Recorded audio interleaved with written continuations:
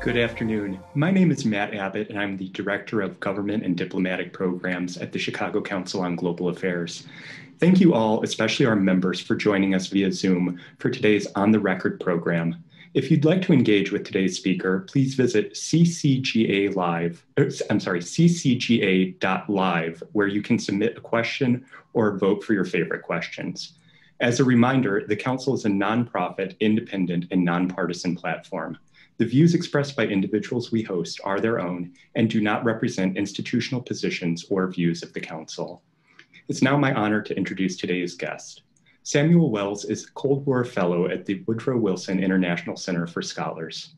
At the Wilson Center, he founded the International Security Studies Program in 1977 and directed that program until 1985. Since then, he has served as Associate Director and Deputy Director of the Center, while also serving as Director of West European Studies. Copies of his recent book, Fearing the Worst: How Korea Transformed the Cold War, are available to purchase by our partner, the bookseller, and a link is available on the event page for this program. Dr. Wells, thank you very much for joining us today. It's a pleasure.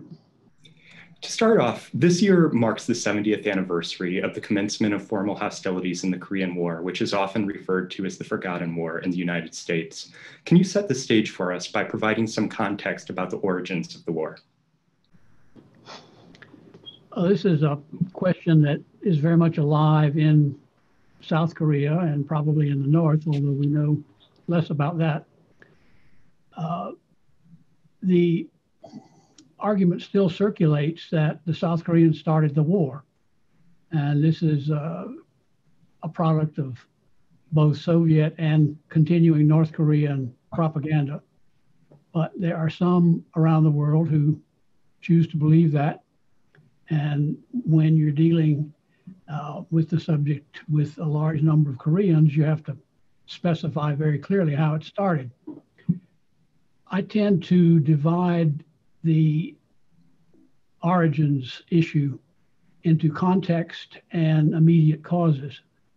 The context was that the Soviet Union had tried to prevent the creation of NATO, tried to prevent the creation of a separate West Germany, had failed, and had turned to Asia to see what it could do there and take advantage of the fact that the United States was withdrawing military forces and setting out a new strategy, which did not appear to include South Korea. At the same time, the Russians were undergoing very difficult negotiations with the new Chinese leadership, which had just declared the creation of the People's Republic of China. Mao Zedong was in Moscow and frankly giving Stalin and his colleagues quite a hard time before he would come to an agreement. Now, the more immediate context is that Kim Il-sung, the North Korean leader, had been installed by the Soviets and from the very start had the ambition of unifying Korea under communism. He requested support and endorsement of this proposal from Stalin numerous times, at least a dozen, perhaps 20. Stalin always said no. And suddenly on January 30th, 1950, in the midst of his negotiations with Mao, Stalin sent a cable in response to another request from Kim saying, now the conditions are right. I will support your request. Please get in touch. So what had changed? Stalin, who many in the West thought was at this point being quite ill and not fully in charge of his capacities, had come up with a new concept of how he could advance Soviet interest in Asia. The concept required him to make concessions to Mao, give Mao what he wanted, in effect, and put him in his debt. Say yes to Kim, you can do the invasion, we'll help you with supplies and guidance. And secondly, to tell Kim that in order for this invasion to proceed, he had to have the approval and support of Mao and the Chinese communists if he got into trouble. That was his in effect, reinsurance policy. So after a spring of rearming and supplying and helping the North Koreans draw up plans, the Soviets approved an early start to the invasion, which occurred June 25th, 70 years ago. Thank you. You mentioned some of the central actors in the conflict. Can you tell us what new insights did you gather during your research on Stalin, Mao, Kim, and Truman? Well, I gathered quite a lot, and it was sufficient to make me change the interpretation that I had developed over 30 plus years of working in these issues. My initial thought had been based on Western records, which I had the opportunity to see working for a time as a consultant in the Pentagon on a classified study about the origins of the Soviet-American arms race. My view had been, and the view of virtually all Westerners, was that the Soviets were planning this as a probe of Western will, and they would see how far they could go. And we didn't understand that Kim was the initiator. Stalin was a somewhat reluctant supporter, and that Stalin had offloaded the ultimate responsibility for the success of the operation onto Mao. So Stalin had quite a crafty plan, because there was every reason to expect the United States wouldn't intervene. And the United States changed everyone's prior assumptions and plans as a result of Truman's very instinctive decision to intervene. Thank you. Now, 70 years on, what would you consider to be the war's greatest political, diplomatic, and military legacies? Well, perhaps the first one that has to be mentioned, and perhaps the most important, is that you have a democratic, open and thriving economy in South Korea. None of those qualities would have applied had the United States done nothing. All of Korea would be under communist rule, and Japan would be under even greater threat than it is now from North Korea.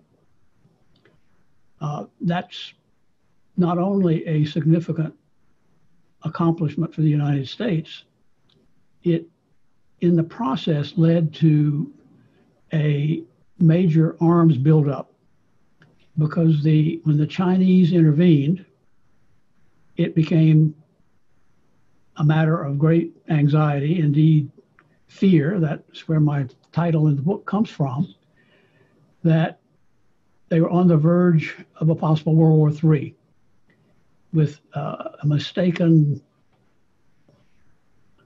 air attack by Soviet piloted aircraft, by Chinese having greater success than we thought was possible in driving us off the peninsula, which they almost did, and so forth. So that's what stimulated the buildup. And the buildup, in fact, is what reshaped the Cold War. And just for one example, is what provided the naval and air power and the intermediate range missiles, which take years to produce and test, that allowed the United States, along with its new submarine fleet with missiles of their own, to stand down the Cuban Missile Crisis when the Soviets had put medium-range nuclear missiles into Cuba. So those are among the larger legacies. But in the process of this military buildup, the United States changed the whole posture of the defense of Europe.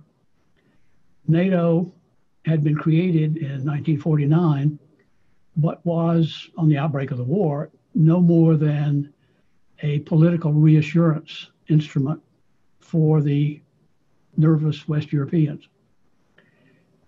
With the outbreak of the war and our estimate that the Soviets were prepared to take very large risks, we persuaded the Europeans to change with us the nature of NATO into a really functioning defensive alliance. We sent 4 additional American infantry divisions to Europe. We created a functioning international staff for the alliance. And we named Dwight Eisenhower, the commander who led the Allies to victory in Europe during World War II, as the Supreme Allied Commander for Europe.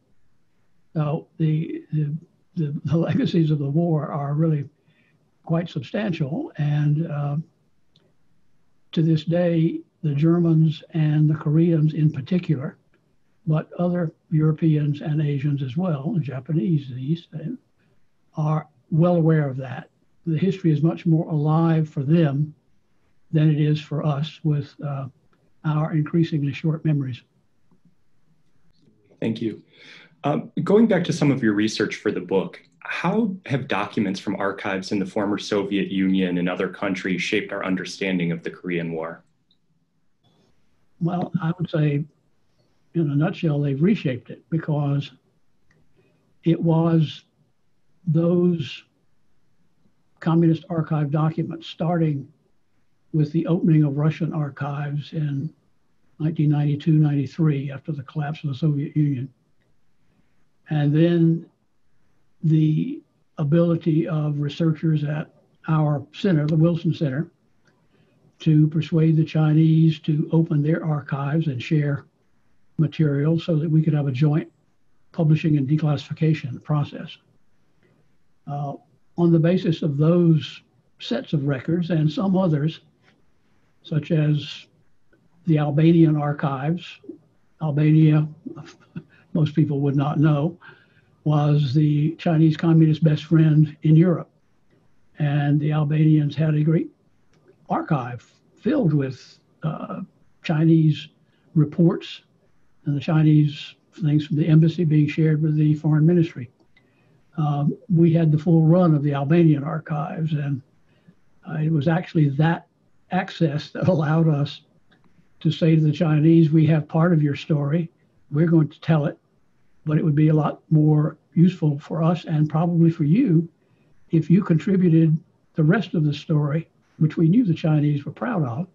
We knew they saw the Korean War as a big success for themselves. And so we persuaded them and ended up with a joint project on the Geneva Convention, which was the basic international recognition of the legitimacy of the People's Republic of China.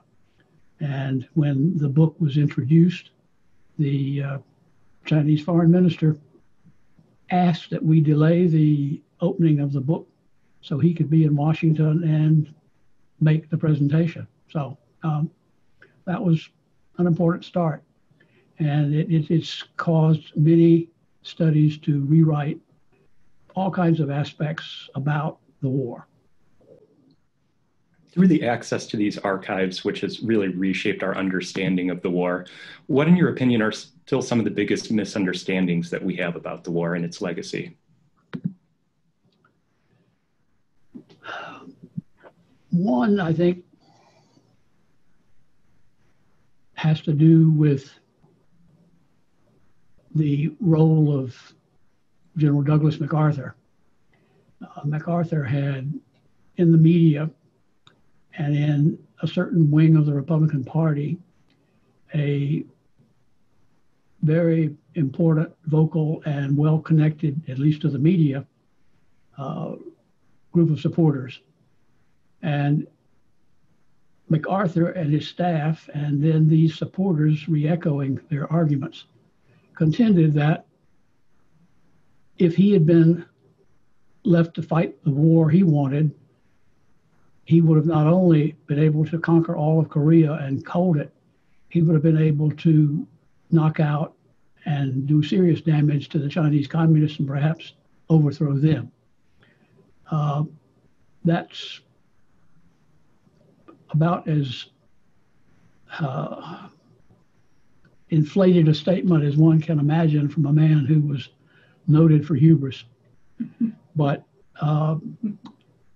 there it is, and it's been echoed and echoed, because what MacArthur wanted to do was bomb and use atomic bombs. He had a war plan that would have called for the use of numerous nuclear weapons against Soviet bases in Manchuria and against Chinese cities and industrial points.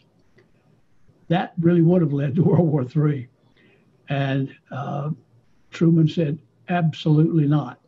And when MacArthur started complaining and speaking to the press and then sent an open letter to the Speaker of the Republican leader in the House of Representatives, who included this in the congressional record, Truman fired him.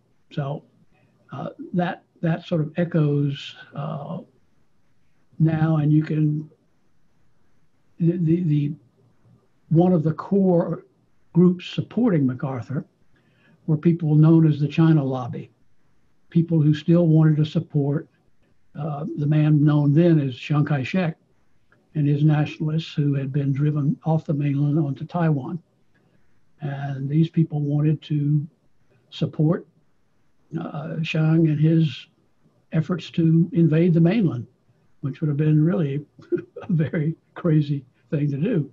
But they had an ideology that this was the solution to America's control in Asia. We were going to have a condominium with Chiang Kai-shek, and that would keep us going for generations. That, fortunately, was not something that the leadership of the Truman administration would consider for a moment. Thank you. As a reminder to our audience, if you have any questions for Dr. Wells, please submit them at ccga.live. Turning to our next question, how specifically did the war shape the relationship between the United States and two major world powers, then the Soviet Union and now Russia, and China in the decades following the war? Well, it led to us, let me not deal with them separately, but the Soviets in the Korean War, in the assessment of most Western scholars, and I think a number in Asia, were the big losers in the Korean War. They made a gamble. They invested huge amounts of finance, military assets, and human resources into the war, and they lost. Not only did they lose, but the way in which they held back supplies for the North Koreans and tried to keep the Americans bogged down at the expense of the North Koreans and the Chinese, in fact, led to the North Koreans being very suspicious of Moscow and laid the seeds of the Sino-Soviet split, which would come later in the 50s. So that's one of the things that really influenced the relationship. And only after the United States backed down the Soviets in Cuba, and we went through a period of arms race, and the United States had this heavy years-long involvement in Vietnam, and we finally got into talking about arms control in the late 1970s. That led to ultimately putting a cap on the nuclear arms race and trying to come to a fairly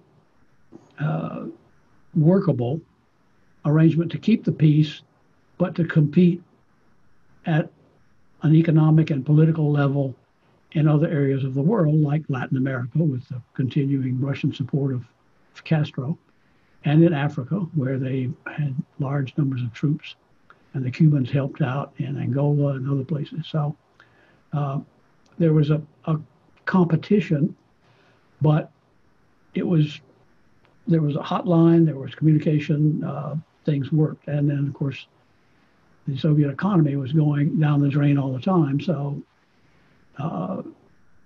basically, that's what did in the Soviet Union. in large part. So with China, there was a very hostile relationship for a long time until at Nixon's initiative with Kissinger working the details and negotiations, there was this opening to China because the relationship between Beijing and Moscow had become quite negative. So we offered the Chinese an alternative to having relations only with the Soviets and a few other communist countries. So it was a very shrewd move, which restructured the relationship with China and gradually improved so that after Mao's death, they went through a type of economic reform, which led them increasingly to be less and less communist in their economics, and they moved toward the start of an industrial economy, which we're seeing a mature form of today. Thank you. What lessons can policymakers today learn from the legacy of the Korean War that are relevant to recent efforts to engage in diplomacy with North Korea? That's complicated by something I'll get to in the end, but lessons that have been learned and acted upon by a number of administrations is how important the U.S. commitment is to South Korea, and how we can't make any progress in dealing with North Korea without the South Korean full support. This has extended from the period when the North Koreans were doing commando raids and even an attempt to assassinate the president of South Korea on to the president, which is essentially sort of a nuclear standoff with the North Koreans. Another lesson that could be learned is that the military side of things is never the solution to a big problem like this. There has to be a political engagement that puts all the pieces on the table and works out some kind of accommodation. We didn't learn that quickly enough ourselves and went through Vietnam, ended up with a somewhat hasty and damaging withdrawal. And only much later, several decades later, did we come back to a political and economic rapprochement, as it were, with Vietnam. Another lesson which is, I think, important is that Korea, in a way that is not available in many other crises, because in the Korean War crisis now, we can tell young military officers and young diplomats the story from all sides. And you don't have many cases in recent international relations where that's the case. Normally you've got your side, you may know a little bit about the others, but not much. Now we can go behind their rhetoric and understand much of the thinking behind their decisions. And that's very important. And so the need to have this fine understanding of the interconnection of all these things, of the mistaken assumptions of the various things is very important. And has been finally very absent from the current administration. The opportunities were there with the young North Korean leader, Kim Jong-un, to make some progress. He had gone ahead in a period of our neglect to develop his nuclear arsenal with considerable assistance from outside sources, primarily the Pakistanis. And his big problem was being recognized as a nuclear power so that he would feel secure. I mean, the primary goal of the North Koreans ever since his grandfather founded the regime was surviving as the Kim dynasty. And that was endangered by the terrible economic situation that was affecting the people of North Korea. There was a deal to be made. It probably did not, and I'm certain it did not include the elimination of North Korean weapons. But President Trump, by not doing the adequate preparation, not letting the professionals narrow the issues to the point where he could come in and make closure, jumped in and tried to do it himself without even having full briefings about, much less knowledge, about all of the threads that went into the North Korean position. And in the process, stepping all over the South Koreans at the same time. So what were the lessons that we learned from Korea have now been substantially damaged in the minds of many of our allies and adversaries by the activities of the last 3.5 years. So whoever comes in the next term, whether it's Trump reelected or Biden and a new team, they have a very much more difficult job than someone would have had coming in 2016 with the mind to have adequate preparation before any summit diplomacy. Thank you. As a reminder to our audience, we'll be turning very soon to your questions, so please feel free to submit those at ccga.live. And one more question, Dr. Wells. Why has the war been termed the Forgotten War in the United States, but why is it so actively remembered in some of the other countries that participated in it? In part, in very large part, I would say, the war is considered the forgotten war by many. And I must say this is not the case for those who fought in it or those who have studied it closely.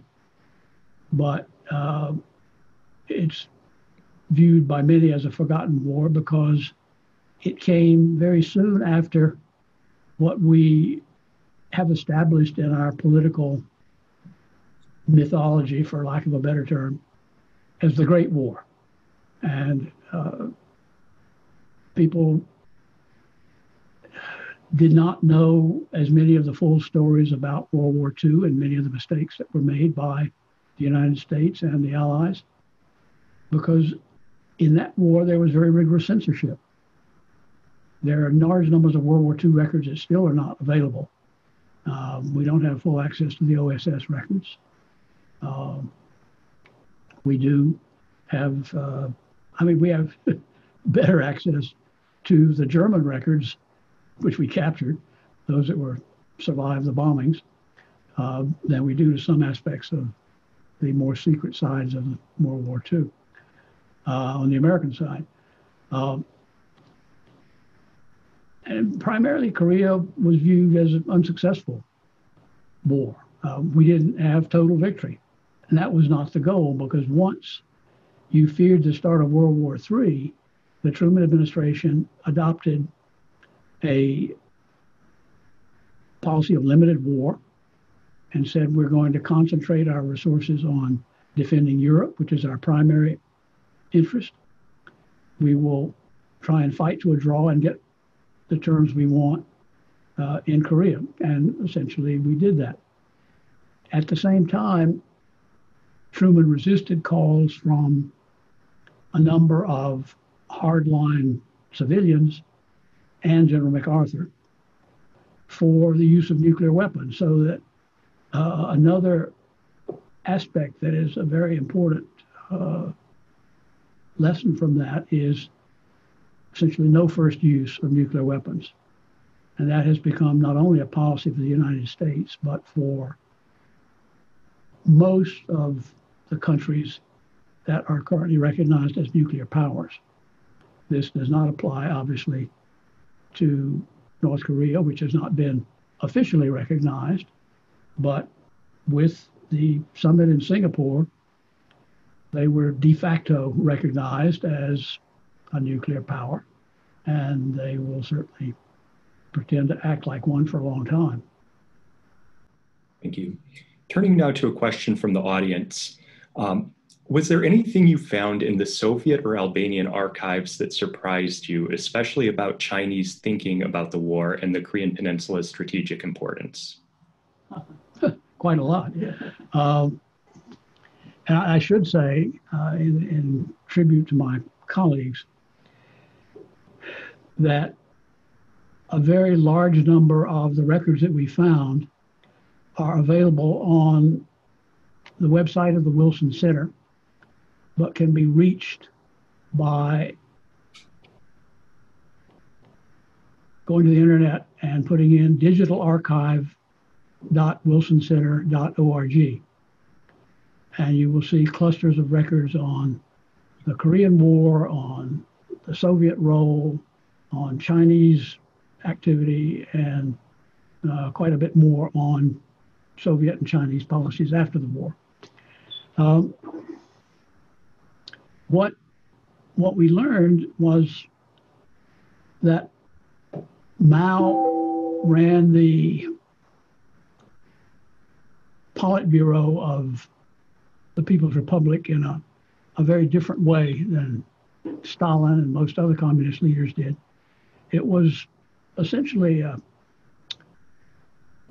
there were two sizes. There was the enlarged Politburo, and then there was what we would translate as the Executive Committee. And the Executive Committee was primarily made up of the generals who had, with Mao's leadership as the political head, won the Civil War against Chiang Kai-shek. He deferred to them. He acknowledged at the start that he didn't know much about economics, and he turned that pretty much completely over to colleagues. He kept some more control himself over military things and the important military commission, and had his confidant and very able colleague, Zhou Enlai, serve as the head of the military commission. Now, we'd always thought that the Chinese came in with Soviet pressure when the North Koreans were about to be driven back across the Yalu and end up in China, and China would have really been in distress, and that's what brought them in.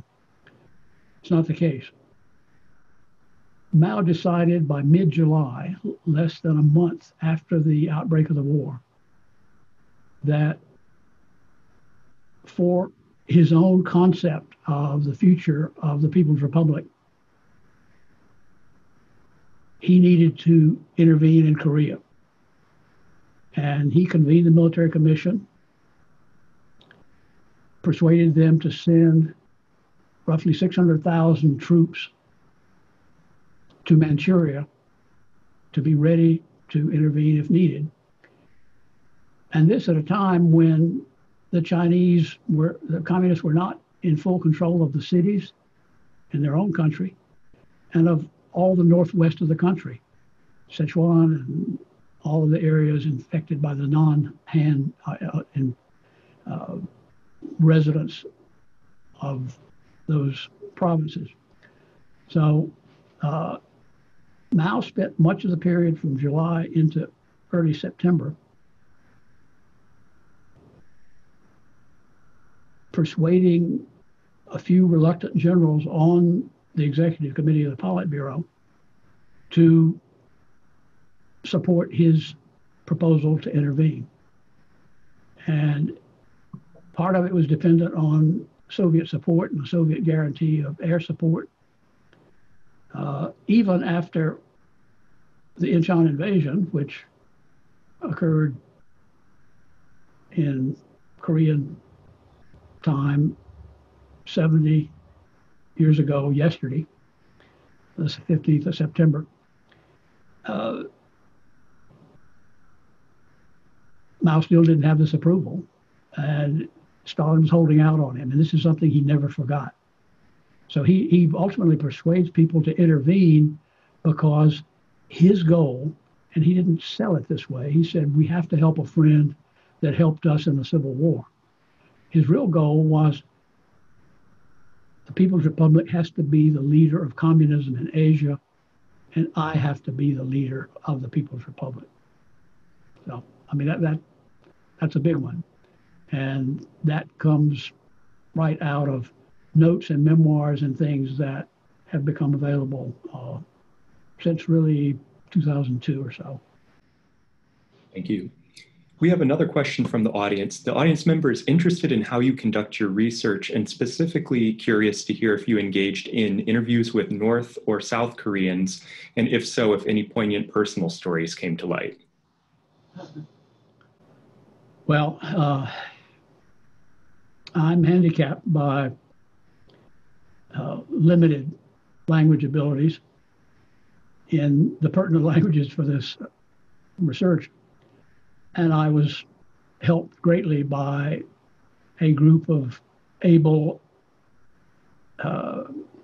interns who all come to the center to get some experience in research. And the ones who worked with me got some real down and dirty work to do in translating some Soviet cables, Chinese cables, all kinds of things that we had that had not been translated yet. And in going to sources like memoirs. I mean, for example, there's it turns out, as other scholars have found out, when we get into the Soviet records, they were even better record keepers in many ways than the Germans. We always thought the Germans kept the most complete archives. The Russians recorded all sorts of things, and the number of people they killed in this work camp or whatever. But one of the things they were proud of two things. They were really proud of their capacity to build long-range airplanes. One of the few countries outside the United States that were able to do that. They didn't do it as effectively or as quickly as we did, but 40% of their country had been destroyed, and they lost 20 million people in the war, so they had a little bit of reconstruction to do. But they also did a 6-volume history of the nuclear program. And I had the pure luck of getting, as an intern, a young man who had graduated from the top nuclear institute in Russia, the Kurchatov Institute, and was at Georgetown doing an MBA. And he needed to have a practicum, and I got him working on this 6-volume history. So we could go back, for example, and look at who was doing the research, what type of instruments they had, what kind of tools they had to make and reinvent, how much graphite, how much uranium they had, etc.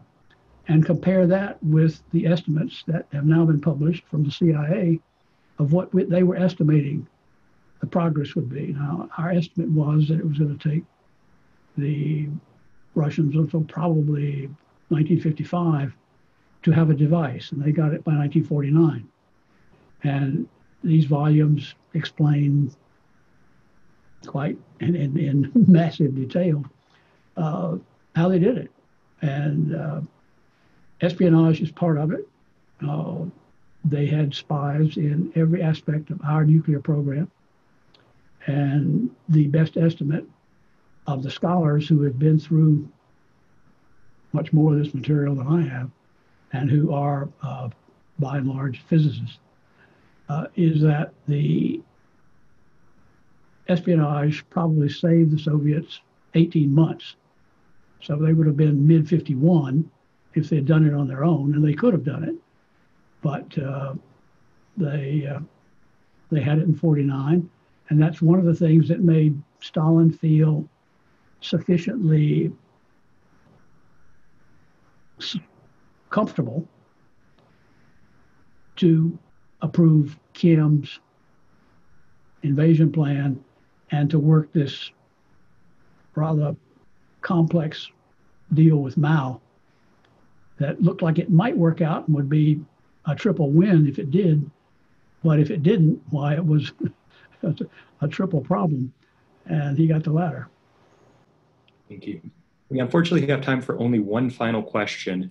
And going to a question from the audience, given the complicated history between North and South Korea and their current standing, can you share any insights into whether we could eventually anticipate Korean unification?